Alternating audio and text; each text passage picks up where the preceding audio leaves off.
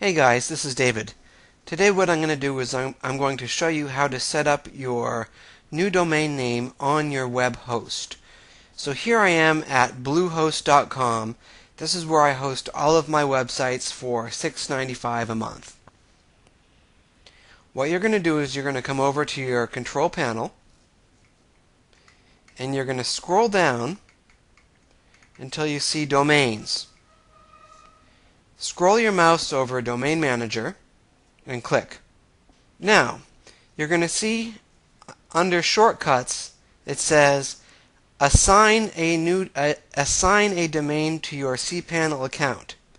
Click that. Under Step 1, Enter Domain, you're going to enter your new domain name. So, what did I buy? Yes, buy restaurant coupons.com,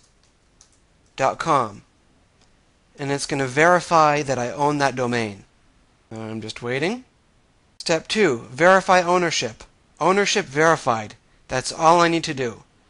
Now I'm going to scroll down to the bottom of the screen and I'm going to click Add Domain. And basically at this point I'm done. I've just added a new domain to my web host. Okay, that's it. When I come back to this screen, I'm done. I've just added my new domain. Thanks so much.